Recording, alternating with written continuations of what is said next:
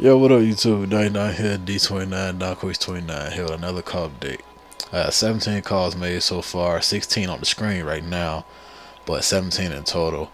And all the calls in this Caw Update are on the community creations for download. Search D29 for my calls, my actual calls, me only. Search RTW for other members of RTW and some other random people calls as well. First on the screen is Jimmy Valentine. I showed Jimmy Valentine in the last Caw Update, but I'm showing him this time around because I updated his attire. Now, when I made him the last time, I had no problem with what he had on. I just knew that I was eventually gonna do something different, and I went with a skirt attire. Now, I was just randomly in my head had the idea to put him in a skirt, thinking that it would look fine, and it actually came out looking great. I was going for a headbangers type look, and he came out looking more so like Raven. So yeah, but it works out either way. So he's on the CC right now. Next up is Aaron Owens. A lot of people been asking for Aaron Owens, and here he is. Aaron Owens, one half of Ohana. AO came out great this year. Like, I love everything about him, from the face to the body morphing to the attire to the tattoos. Which, speaking of the tattoos, I did not do the tattoos myself. I upload my calls on Caws.Ws as well, and somebody on Caws.Ws made Aaron Owens this year before I did, and he showed me the tattoos that he gave him, and I love the tattoos that he used, so I went on here and used the exact same tattoos. So they came out great. On the ribs it says Ohana means family, family means nobody get left behind. That's what Ohana is. That's saying, I heard the first time I ever heard that saying was from a cartoon called Lilo and Stitch. I don't know if y'all remember that, but his attire is a version of what he had on 16. Pretty much it's the same, but it's, you know, a little changed up here and there. New entrance attire. I didn't go with the t-shirt this year. The same guy that did the tattoos, he also gave him this exact same entrance attire, but he had it black. I decided to go red. So that's AO. And next on the screen is Jesse Owens. It's his older brother, but not by that much because they're twins. Jesse came out great this year as well. They have different faces from 16 because I found the better face to use. And Jesse tattoos are a bit different as well from the same guy. He sent me the tattoos for Jesse too, which I liked. And Jesse attire is pretty much the same as AO's. The only difference is like different elbow pads and knee pads. That's pretty much, they you know, they're a tag team, they're brothers, they're Ohana, they're family. So I'm thinking about giving them a singles attire just to give it to them. So like, if you guys want to use them but you don't want to use them as the tag team, then you know they can have a singles attire. Just gotta figure out what I'm gonna do for a singles attire for AO and Jesse. I think I might go with the championship idea for AO, but for Jesse I do not know. On your screen you're seeing right now Jesse with the same entrance attire as AO. They're also both on the CC as well. Again, everybody in this video is on the community creations. Just search D29 or RTW, or you can search by name other calls that you want to see: Jesse Owens, AO, etc. Next on the screen is Dread. Dread came out nice this year. I love everything about Dread. I made him the first time on next gen on 2K15, and ever since I ain't made him again, and he looks pretty much completely different from what he did on 15. The attire is the same, but just a different color, and on pants instead of tights this year. I love the tattoos. His face paint. Now the face paint, I knew what I wanted to do. I was going with I had in mind like a Papa Shango meets Mortis, Chris Canyon from WCW type look as far as the face paint. And I did it, but when I did it, Infamous, aka Insanity, he saw it and he said it looked a little cartoony. So thank Insanity for the updated realistic looking face paint, because he actually tweaked it for me and did it, and you know, I appreciate that because it came out looking way better. Now you seen the second attire, which is just a color swap. I don't know which color looks better, the dark green or the dark purple, so you know, I just did both of them. Next on the screen is DC, Mr. DC Nation himself, Darius Chanes. DC, pretty much the same as last year. I changed his hair. First I gave him some short hair, and I just wasn't really, I gave him the same short hair from 16 actually, and I wasn't really feeling it. And I changed it to something else, and I wasn't feeling that.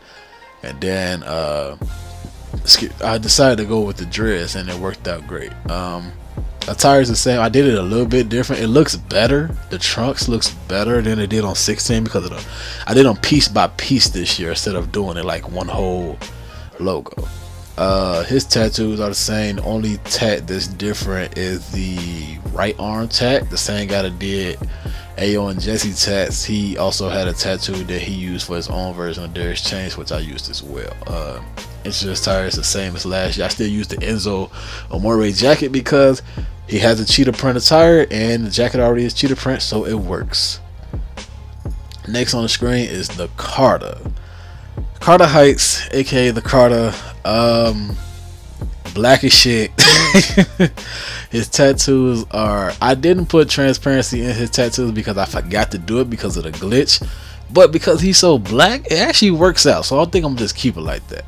A lot of people have been asking for Carter ever since next gen came around. I didn't make them on 15 or 16 because they didn't have the fro. Actually, I think they did have the fro on 16, but I just didn't I didn't know what to do for them. So I decided to go with the Gucci print. Now, Infamous did Gucci print for Infamous back on last gen, and I didn't want to do it anything like that. I wanted to go with a more casual Gucci print type attire, and that's what I did, and I love it. So next is AJ Punk. AJ Punk is originally one of Insanity's, aka Infamous's creations. Now, I think this is the third year I've created AJ Punk myself. I created him the first time on, I think, SmackDown vs. Raw 2011, and then on 2K14, and then now 2K17. So the attire he has is the exact same attire that I made those times on last gen. Exactly the same. The only thing different is the boots because I couldn't get the exact same boots, but what's on the boots are the same. He has updated tattoos, of course, because it's next gen, and the hair idea to put that Punk in his hair, like spray painted, was Infamous's idea, and I went and redid it after I tried it the first time because he updated it and it looked great. So this is AJ Punk.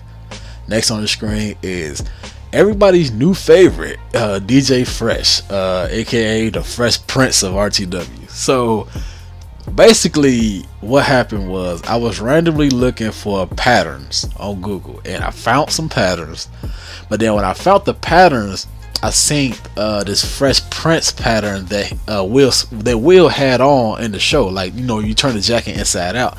I seen that pattern. I didn't use it, but it just made me think of Fresh Prince. So I decided to do a search for logos, and I found every logo that I used for this attire, which you see in the creation video, and it just came out with DJ Fresh. So he's one of my new favorites. Next on the screen is Montana, formerly known as Cuban Montana, but it's just Montana now. I love how he came out. I dropped the Cuban part because I felt like it was redundant because he's already from Havana, Cuba, and his name is Montana, so he's pretty much already Cuban Montana. His attire is different from what I've made. I think this is my first time making him on next gen anyway. Different from what I ever gave him. I like how it came out. I went simple really for the most part, kind of like a casual look. That tattoo on his arm he doesn't have anymore. I don't like it. It was an eyesore. So, but he came out great this year too. Next is Andre Hood. Andre Hood, Andre Cash, Soldier, all them different names he had as I've been creating them over the years. This year, as you see in the creation video, I went with the Atlanta Hawks attire. Pretty much, I just knew what I wanted to do. I wanted to go just Atlanta based for his attire, and that's just pretty much what I did. So what I did for the pants pretty much was I looked at the Atlanta Hawks socks. Like, you know, I play NBA 2K a lot, and they have these long Atlanta Hawks socks that are black, exactly like the bottom of his pants. And I pretty much did that with his pants on the top and the bottom. Then just gave him the jersey and called it a day. So came out great. Next is Alex Wolf. Alex Wolf is not my call originally. It's one of my guys named ATV. He asked me could I create him he asked me could I find him a face texture a while ago, like around when the game first came out. And I said if I think about it, you know, if I come across one, I'll do it. So I did it, but while looking for a face texture, I also found, I just typed in Wolf to see what I would get, and I found a bunch of logos that I liked, and that's what happened. That's how Alex Wolf came about. Love how he came out. He was on the community creations. He's not now because I had to rotate some people because I only have 10 at the moment that I could upload. But he was on the CC. He will be back on the CC soon when I have some more slots. But that's pretty much it, man. I'm D29 and I'm out.